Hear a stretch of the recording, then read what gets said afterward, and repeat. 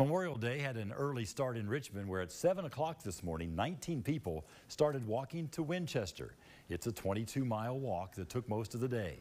The walkers each carried 22 pounds.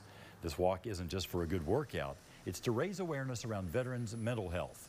Jason Spade, the organizer of this year's walk, says studies show 22 veterans take their lives by suicide every day, calling it an epidemic.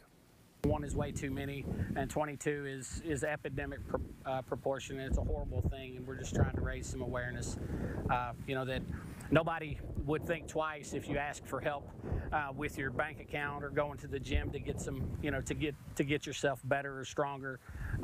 This shouldn't be an issue either. You should be able to talk to somebody. Every branch of the military was represented in what is the 8th year for the walk. Organizers say their goal is to not only raise awareness for veterans' mental health, but also to build a sense of community.